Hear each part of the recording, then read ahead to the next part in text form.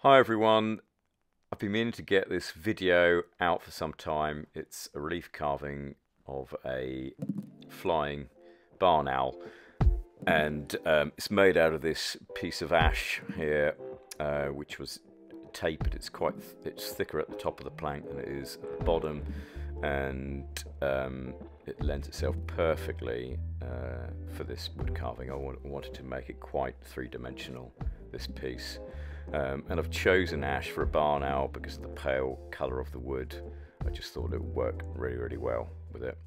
I made this just before Christmas, for a Christmas present actually, for Alfie Parrott, who has actually written the music for this video and recorded it, which I'm very proud to play. The tune is called Never Ending Summer, so just thought I'd acknowledge and thank Alfie for that piece of music. Anyway, I'm going to stop talking for a little while and let you watch the making of this barn owl. Thank you very much.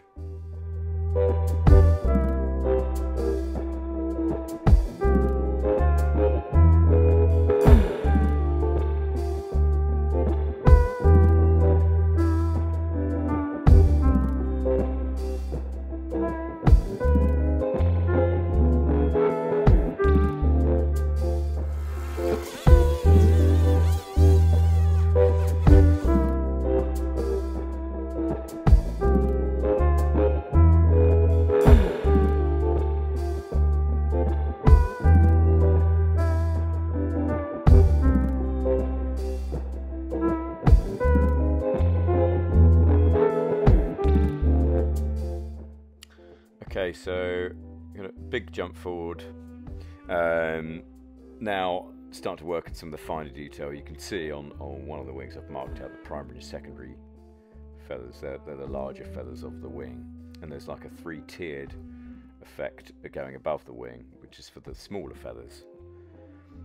But I always generally carve most of the overlapping primary secondary feathers with the flap disc, like I am now with the angle grinder. And then after that I'll start drawing out some finer detail again. I always draw out the feathers before, and it just gives me something to aim for very quickly when I'm doing the carving. And I always count the feathers out as well, because generally there's around between 18 and 20 or in total primary and secondary feathers. It's normally about 10 primary feathers and 10 secondary feathers, parts of the wing. Chiseling, I always do everything one direct line, one after the other. It's much quicker that way because your wrist is in the same position. It's much quicker to aim with your chisel.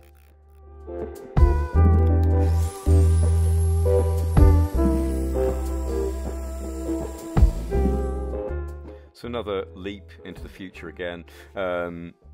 Most of the chisel work is done, and I've done some cleaning up with little die grinder, Dremel type tool that I have, and now I'm onto the pyrography work, which helps mark out even more fine detail. I just love the way this works so naturally with the wood. I don't like using paint. I prefer using pyrography. It really, I like the natural kind of feel to it. There's a bit of element of surprise. It's not too uniform. As if I was to hand paint it. So this is the finished piece after a coating of Danish oil. I think it's come up really nice, and this is it now mounted on the wall. I hope you enjoyed watching the video. Do like and subscribe to my channel. I put out stuff quite frequently. Thanks for watching.